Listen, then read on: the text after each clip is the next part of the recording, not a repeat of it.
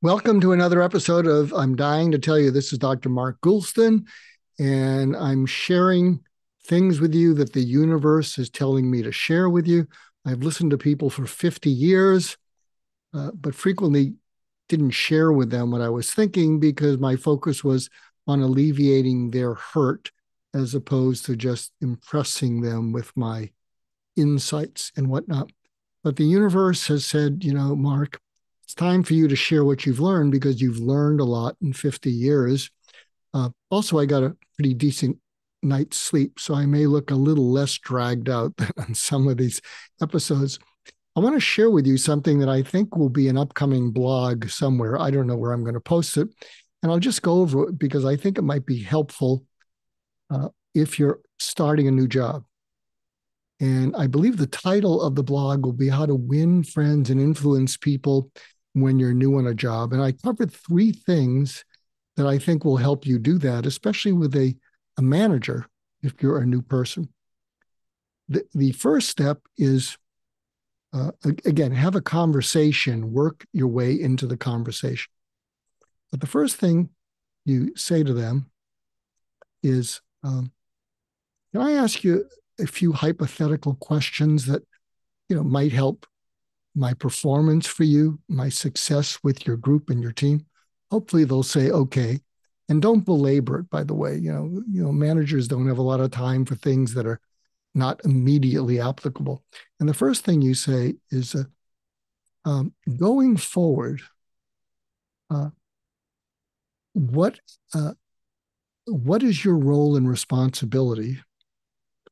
And what would be the best thing that I could do to contribute to your success and the success of our group?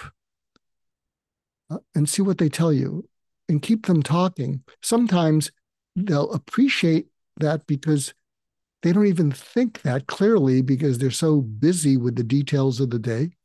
And then when they share what that is, write it down or repeat it back to them. This is too important for me to forget. Is this what you said? Wait for them to say yes. The second thing is, going forward,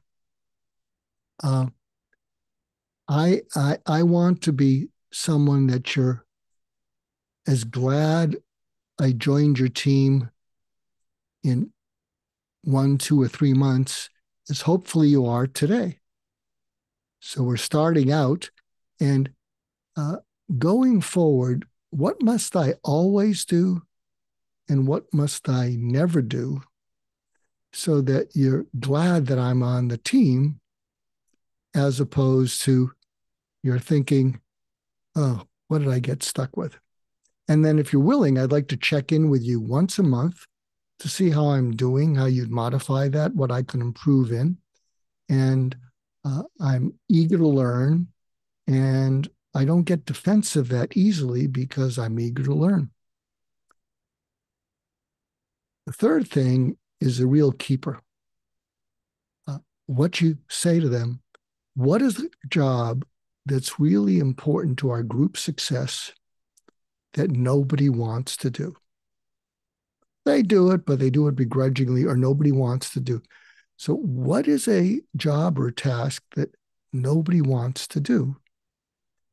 And then what happens is do that job, become excellent at it, have a positive attitude. Because when you combine the trifecta of doing the job that nobody wants to do, becoming excellent at it, which will prove to yourself, well, if I can get excellent at that, I can get excellent at anything.